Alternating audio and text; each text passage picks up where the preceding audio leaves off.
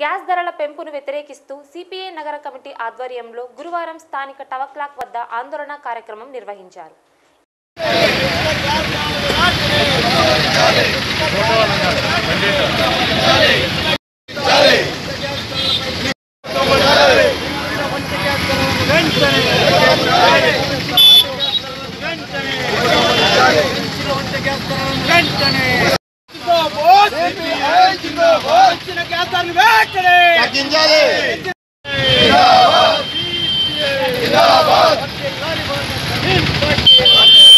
ఈ సందర్భంగా సిపిఐ నగర కార్యదర్శి శ్రీరాములు మాట్లాడుతూ కేంద్ర ప్రభుత్వం పారిశ్రామిక పెద్దలకు రాయితీలు ఇస్తూ పేదలపై ధరల భారం మోపుతోందని, దేశ ఆర్థిక వ్యవస్థను చిన్నభిన్నం చేస్తోందన్నారు.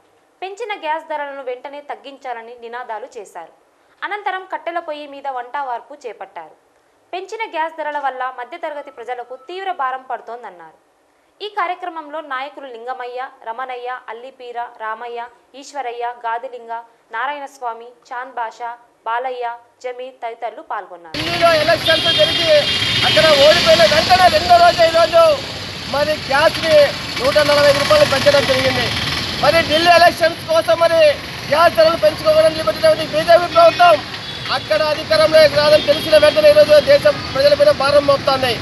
ఓ పక్క దేశంలో ఆర్థిక వ్యవస్థ చిన్నభిన్నమవుతుంది. మరి ద్రవ్యోల్బణం తగ్గిపోతుంది. ఈరోజు 3.4% వచ్చింది 10% నుంచి.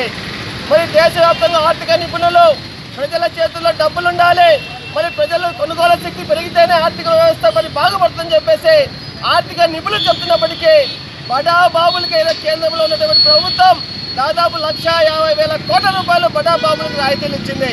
సంపన్న వర్గాలకు రాయితీలు ఇస్తుంది. మరి ప్రజలపైన మరి భారాలు మోపి నడ్డ విధిస్తుంది. ఈ విధంగా దేశంలో ఆర్థిక వ్యవస్థ చిన్నభిన్నమైపోతుంది. వెంటనే బీజేపీ ప్రభుత్వం పెంచిన గ్యాస్ ధరలు మనం తగ్గించాలని సిద్ధపడిగా డిమాండ్ చేస్తున్నాం. అదేవిధంగా రాష్ట్రంలో ఒక కోతల ప్రభుత్వం వచ్చింది. రేషన్ కార్డు కోత, పింఛన్లు కోత, మరి అనేక విధమైనటువంటి సంక్షేమ పథకాలను ఒక కోతలమయం రాష్ట్రంలో వైఎస్ఆర్ జగన్మోహన్ రెడ్డి ప్రభుత్వం వస్తుంది.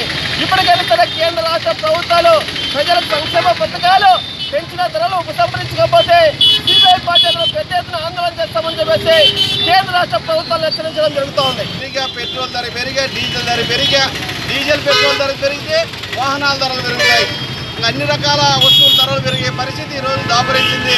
ఈరోజు దానికే గ్యాస్ ధరలు వెంటనే ఉపసంహరించుకోవాలా, డీజిల్ ధరలు పెట్రోల్ ధరలుగా ఉపసంహరించుకొని ఈ దేశ ప్రజల్ని ఈ బీజేపీ ప్రజలపైన ఇలాంటి మోపుకోకుండా చూసే బాధ్యత ఉంది.